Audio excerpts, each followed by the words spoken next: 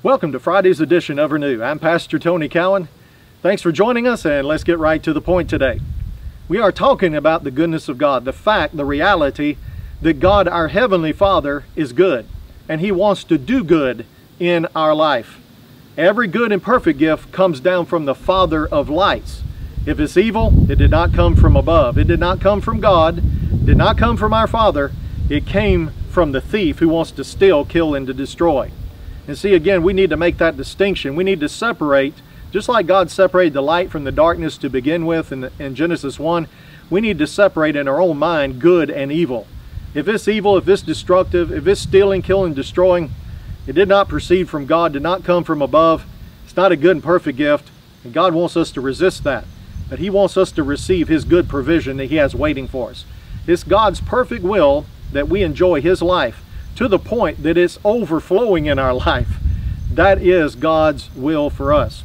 And Jesus taught on this in Matthew 7 we looked at yesterday, the simplicity of prayer.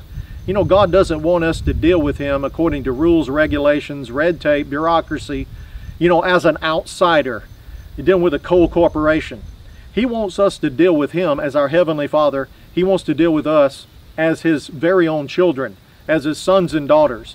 And it says, Jesus went on to say there in verse 11, if us being evil compared to Him know how to give good things to our children, how much more does our Heavenly Father know how to give good things to us who ask Him? We're going to look at some other scriptures regarding prayer today found in Philippians chapter 4. Philippians 4 and verse number 6. It says, be anxious for nothing, but in everything by prayer and supplication with thanksgiving, let your requests be made known to God. See, it's not God's will that we take upon ourselves the burden for our own provision.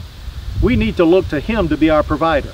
In fact, the fact that He wants us to know Him as Father, He wants us to call Him Father, means that He takes on the role of a father, a provider, a good provider, our source of supply. He wants us to look to Him for everything. A lot of people think, well, I don't need to bother God with such small, trivial things. He's got a universe to operate. God can handle it.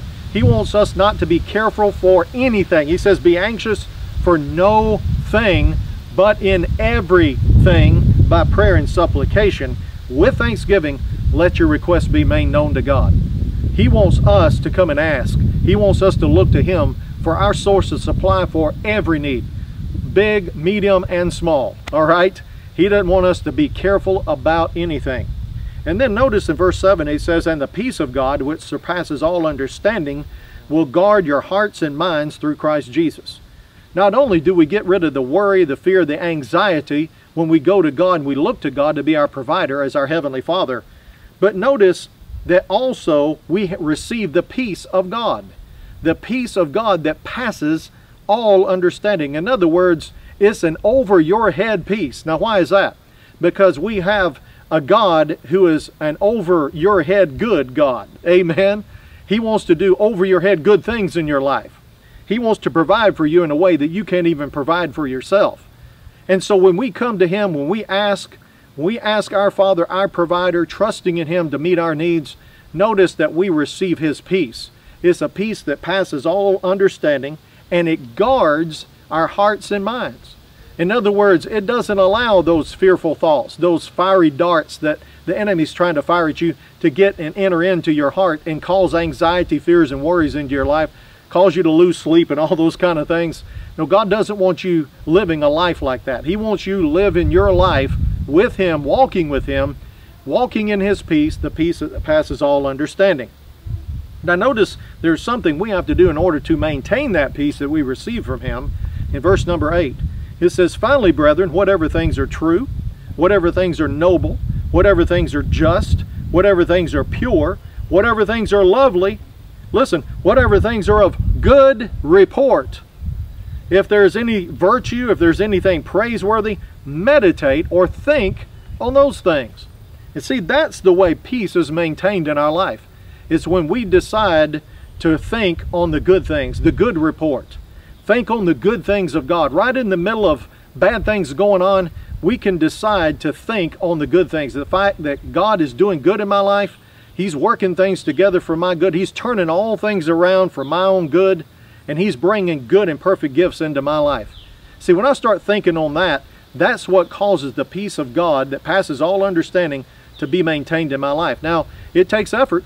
It takes diligent effort on your part to do that, because there's all kinds of thoughts and imaginations and worries and fears trying to gain entrance into your mind and into your heart. But we maintain the peace of God that shields and guards those things, keeps those out, by thinking on the right things, thinking on the good things of God, thinking on His Word. Isaiah chapter 26 and verse 3 tells us that He will keep us in perfect peace whose mind is stayed on Him. See, thinking on the good things is really thinking on God. It's thinking His thoughts. It's keeping His thoughts in our mind. And again, we have to separate the evil thoughts from the bad thoughts. The evil thoughts from the good thoughts. The good thoughts from what is evil. Think on the good things. Think on God's Word. Meditate and think on Him, on how good your Heavenly Father is. And in doing so, you will maintain that peace that will guard your heart and mind. You will keep yourself from worrying and spending your days, worrying and in fear and discouraged about everything. Well, that's all the time I've got for today. Join us again next week for our other subjects. And if you'd like additional resources and materials, go to tonycowan.org. We'll see you next week.